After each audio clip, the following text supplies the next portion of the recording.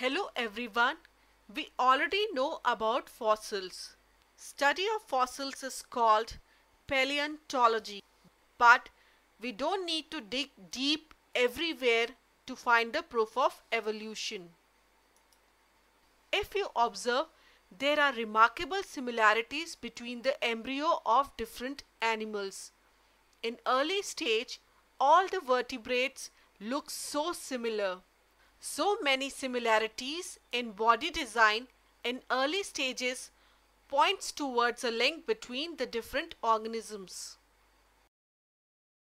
If you see here, the inner structure of forelimb of human, dog, bird and whale are very similar. These are made of same kind of bones, and their external form is different because of their different functions.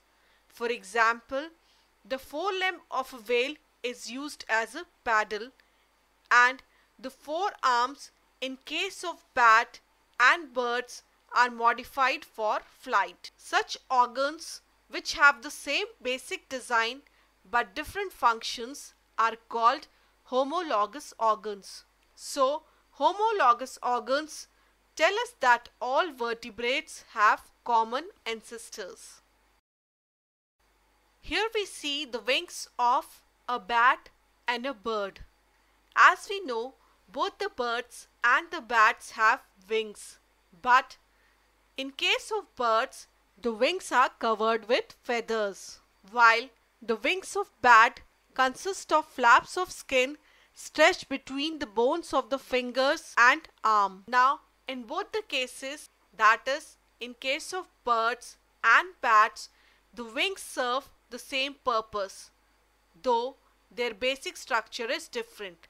Such organs are called analogous organs. Their origin is different, but they look similar as they serve the same purpose.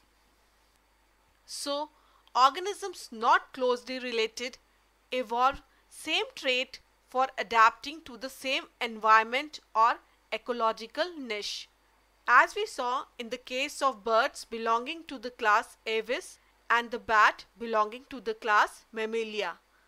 This kind of evolution is called converging evolution.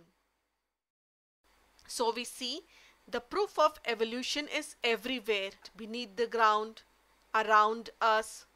So organisms kept evolving throughout the history, and they are still evolving and will keep evolving as the earth keeps changing.